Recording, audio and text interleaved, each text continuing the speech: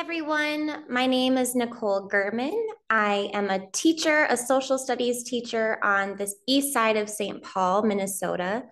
This is a new position for me. I'm on my second day in this position. I was a classroom teacher in grades 2, 3, and 4 for the last 11 years.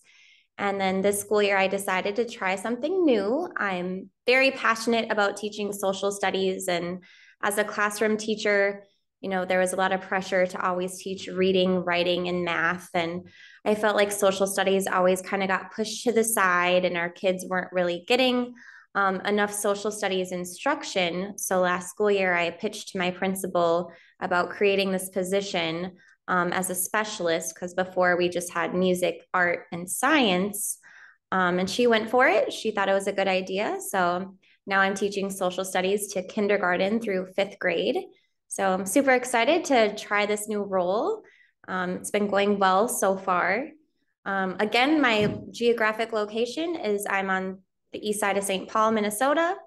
Born and raised here, and now teach here. The topic that I'm passionate about is restorative practices. I pretty much just started learning about it last year when we were learning about it together in our cohort, but my school does have a restorative practice coordinator.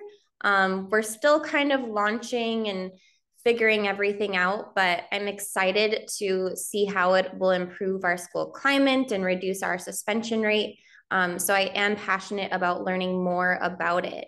So the topic that I'm leaning towards right now is, can restorative practices be used to promote resilience and equity and discipline within urban schools?